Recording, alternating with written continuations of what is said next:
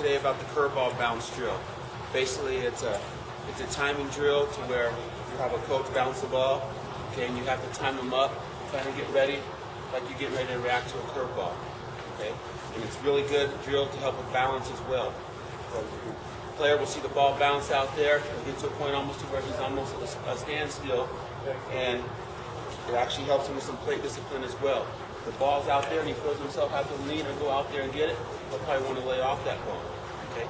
It also helps guys stay back a little bit into their legs. If they jump out there too far, they'll feel their backside lead. Okay? So it's just it does a couple of different things to help guys recognize curveballs, stay back, and to see the ball better. Good?